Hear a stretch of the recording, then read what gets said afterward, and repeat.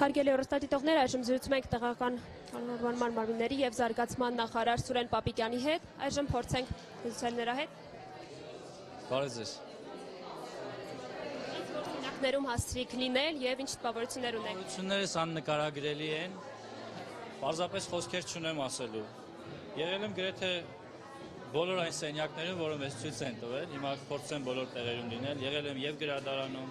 եւ քննարկման կենտրոնում, երեխաները քննարկումներ էին ունենում։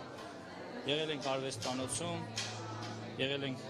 ռոբոտների սենյակում։ Հիմա էլ գտնվում ենք այստեղ, վիրտուալ նկարչության կենտրոնում ենք գտնվում։ Հրաշք գտնվում ենք այլ աշխարհում։ Պարոն Պապիկյան, ինչ եք։ Եվ գերհրաշք մի միջավայր, որը կարծում եմ տարածքի գյուղերի բնակիչների համար պարզապես ինքնադրսևորվելու աննկարագրելի հնարավորություն է։ Ես ուրախ եմ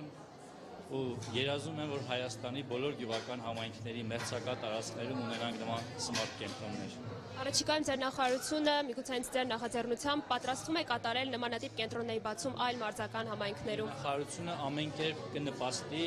նման կենտրոնների հետագա ձևավորմանը։ Կարծում եմ առաջիկայում Տավուշ եւ Շիրակում կա, Տավուշում ամեն դեպքում վստահ եմ, որ պետք է լինի նոր կենտրոնի բացումը, մյուս տեղերում էլ ամեն ինչ կանենք, որ դրանք լինեն։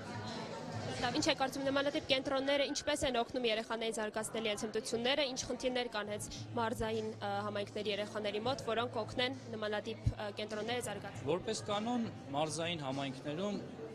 ռեսուրսների անբավարարություն կա եւ երեխաները չեն կարողանում